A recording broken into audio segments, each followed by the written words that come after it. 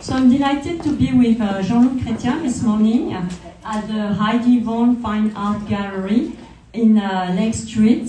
It's a gallery in Houston, and currently I have my show, which is named The Order of the Simulation. And in this show, so I'm going to introduce you briefly to the show. So it's about the heterotopias, a concept developed by Michel Foucault. And it talks about the other spaces. So in a society, for example, you have the other spaces, which are like a church, a school, with their particular rules.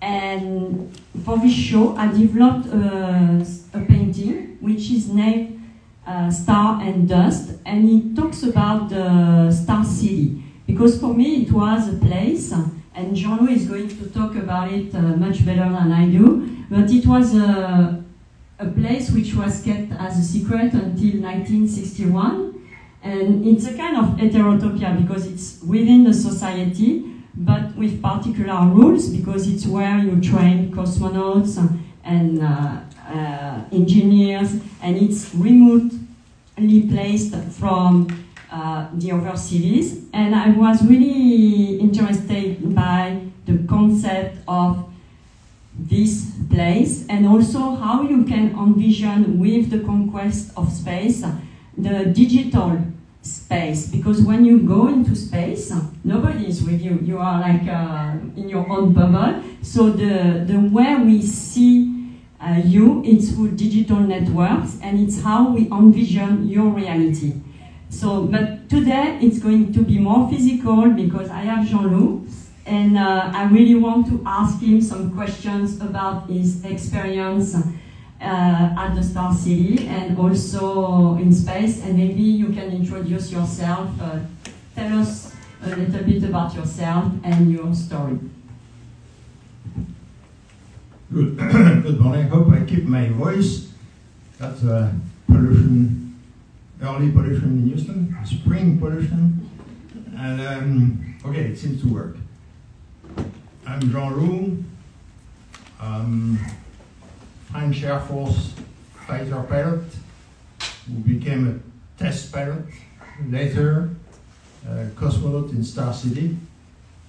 So that was my first experience in space after 20 years, almost 20 years as an officer of the Air Force. Agreement with the French government and the Russian government to train 2 people from France to go to space, and I had my first flight in 1982. 8 days flight on board the Salyut space station with a couple Russian cosmonauts. I had 2 years training in Star City, so a few words about Star City. I'm not sure it was secret until 1961, it's just that we didn't know that they were training future Russian cosmonaut Yuri and Gagarin.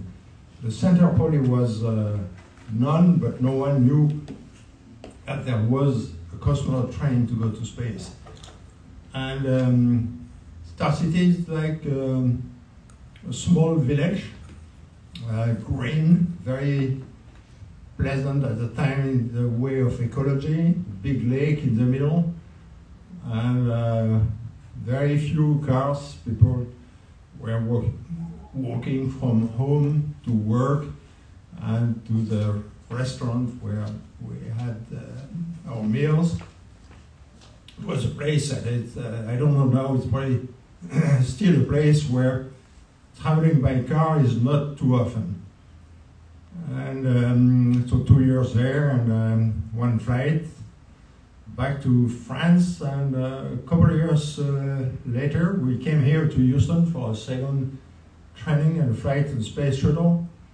That was performed by the guy who was my backup on the first training, and I was his backup here. So we met here with several astronauts, and that's where I met also with my best friend, George Abbey, who became kind of a brother.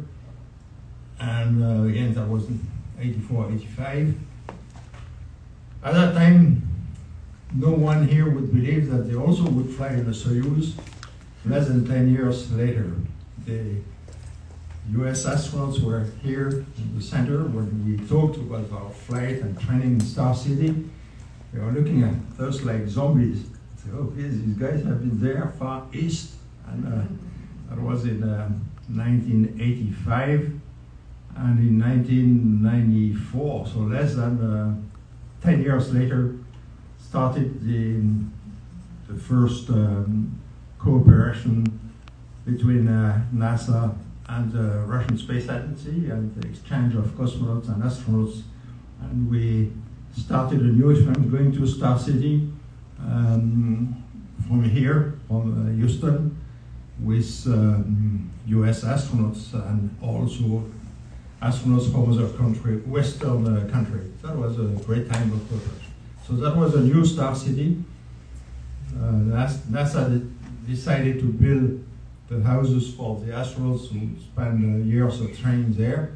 That was a big change. And again, less than 10 years earlier, if I had told the Russians there, you know, in 9 years, the Americans are going to build houses here, they would have looked at me, are you crazy?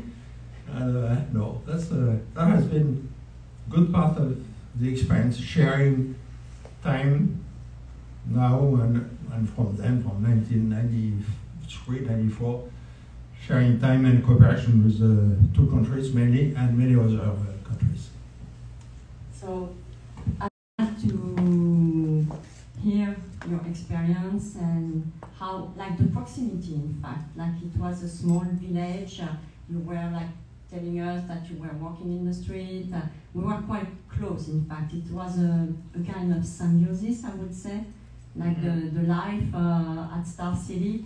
And what is your best memory there?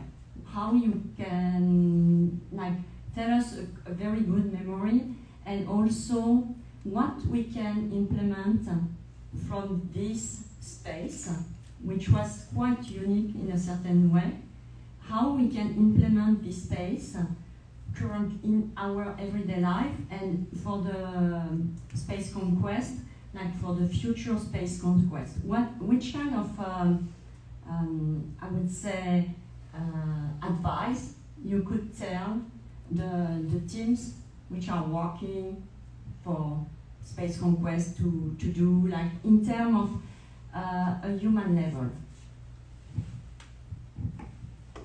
So the main comment, because you asked me what it like on the personal side, a fantastic lesson that we got there after a few days with Patrick, who was my backup, 1980. It was kind of a big family. And that small village, people were working there, but also living there.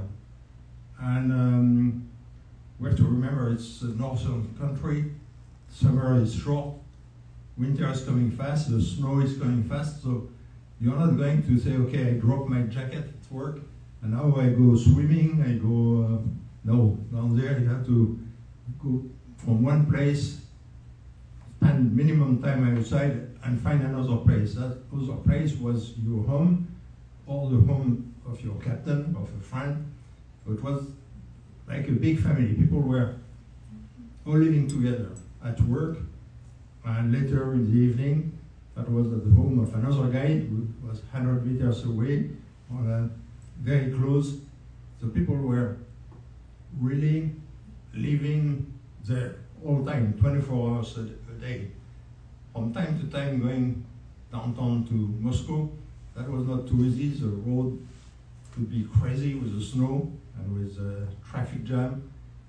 And I remember going to Moscow, spending an evening, going for dinner, meeting some friends at the embassy, coming back to Star City, going through the gate and see the trees with the snow.